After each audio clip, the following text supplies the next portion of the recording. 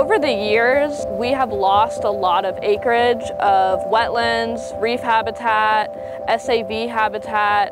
So the overall goal of the Lynnhaven River Basin Ecosystem Restoration Project is to restore the overall health of the Lynnhaven River, and in turn that helps the Chesapeake Bay because they're connected. And we really want to help. I like that students are really involved in this site because it helps get the younger generations interested in saving the environment.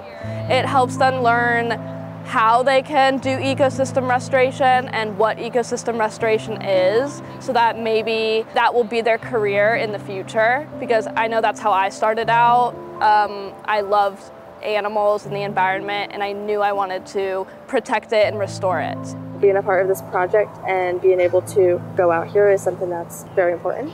I actually want to become a wildlife conservationist.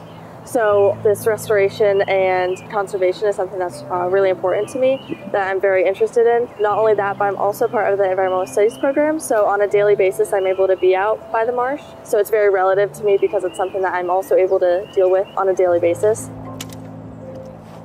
We have a collaborative sciences project that we work on that's part of our IB program here at Princess Anne High School. And we introduce the wetland area. And so oftentimes, with this project, we bring students out here to the wetland site, and what I'll look for is their excitement, their engagement. They might be asking a lot of questions, and then I'll kind of start to probe from there and see what it is specifically that they're interested in.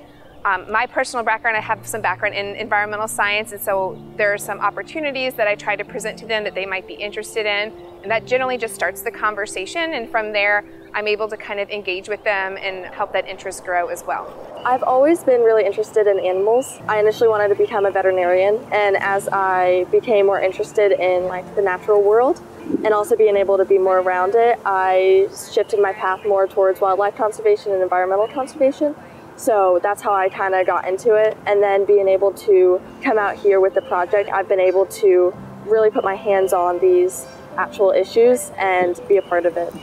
Investing in our future is a key value within the City of Virginia Beach.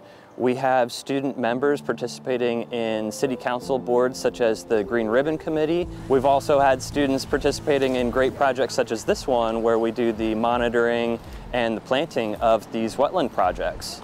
Our ecosystem restoration requires ongoing efforts to ensure that the progress we achieve today is sustained for future generations, in addition to the future generations expanding on the restoration activities in the future. We go over what this is in class, and we do modeling and simulations, but it's like, oh no, this is really what you do. I think it really just solidifies that what we are teaching really does have meaning and impact, and it's something that you can use later on. I just think it's wonderful that the Army Corps and the Virginia Beach City Public Schools has this partnership. It's really special to our school.